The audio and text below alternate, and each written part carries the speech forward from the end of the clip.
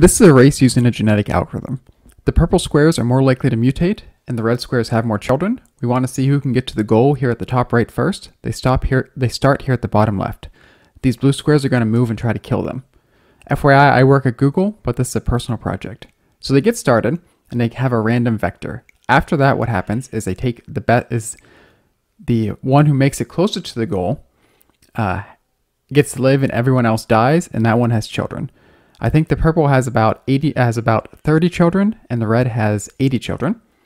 The purple, every move has somewhere between a 1 in 10 chance of mutating, and the red has about a 3% chance of mutating every move. So what that means is that every turn we see a bunch of these red squares and purple squares that do worse than their parents. But that's okay as long as there's still at least one or two that are going along this path that is going to get them to the goal. You see this green line is the straightest line. That's the one that has the shortest distance for them to cover, but it also has the most obstacles in the way. What I've seen before is if I have the mutation rate set too high, what will happen is they'll go and they won't be able to pass all these obstacles, and things will just start to bounce around here in the middle.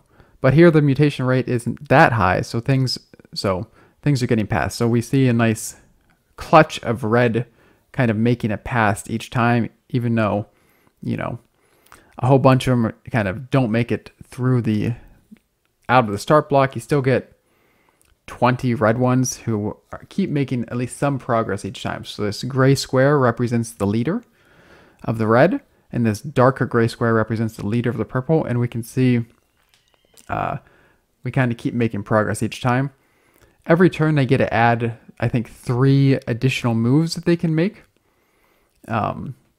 which gets them closer to the goal. And each move can mutate each time. Since they're both adding the same number of moves, what I typically find is the purple can get if the purple gets out to a lead, it can maintain that lead, but the red has enough children that if it gets out to a lead, the purple really doesn't get a chance to close the gap. So red's almost there, but because it's shedding so many children, if it sheds too many children, then it only has 5 or 6 here at the far right, so it's going to be able to make its progress is going to slow down, but it's close enough. It's going to make it. I think it's going to make it next turn. Yeah, and here red made it all the way to the end. Purple's still a little bit left to go. It took red 209 moves to make it. Purple will probably make it in the next couple of turns, but as we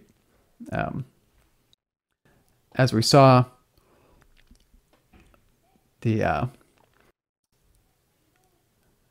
purple has a lot fewer children here, even though some of them, but a lot of these children aren't mutating that much, so it's probably going to keep pushing. The more they mutate, the more it explores the space. And exploring the space is good, but it's not really good for them to keep exploring this space back here at the far left. So yeah, purple made it, red made it. So it took red, I don't know, something like 50 moves to make it. It took purple 60 moves to make it. Anyway, thanks for watching.